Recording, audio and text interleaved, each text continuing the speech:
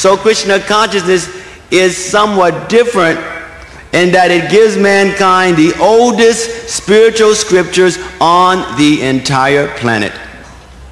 This can be historically, linguistically, philosophically proven. The Vedic scriptures are the oldest scriptures. And so therefore they help to make a person a better Christian, a better Muslim, a better Hindu. And when one becomes better, perfect, he no longer considers himself of any specific demarcated distinction. But he considers himself as a servant of God. When we look at the great scriptures of the world, we look at the Quran. Muhammad taught in 87:2 that of all the names, the most beautiful names belong to God, so call upon him by them.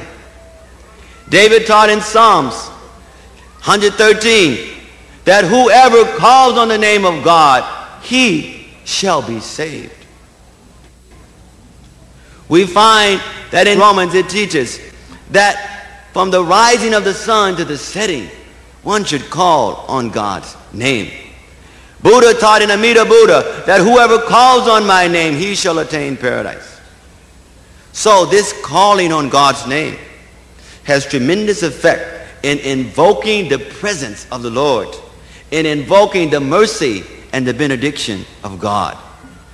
So we encourage you to come closer to find out how one can become in a state of consciousness where he is meditating, feeling the Lord's presence every day, where one is able to understand that this body is simply a garment, just as we change clothes from day to day, that the body is simply being used by the soul. If we develop that genuine understanding, then there is no difficulty in you having a white coat, or he having a red coat, or me having a black coat.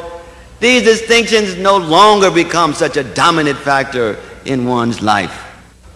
Once in Nairobi, one minister of the government came to visit us.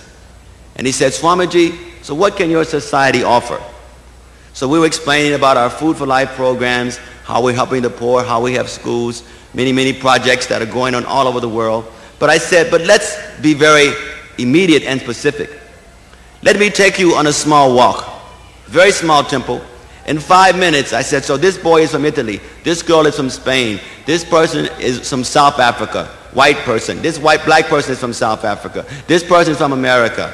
Says, now you tell me one place in Nairobi, one place in Kenya where you can say you have this kind of variegatedness and people are working together in a loving spirit. And he immediately could understand due to his knowledge of tribal problems, racial problems, etc. So we are showing what is possible. And we are humbly and submissively willing to offer that, to help to solve some of the seemingly unsolvable problems in this world. Thank you very much.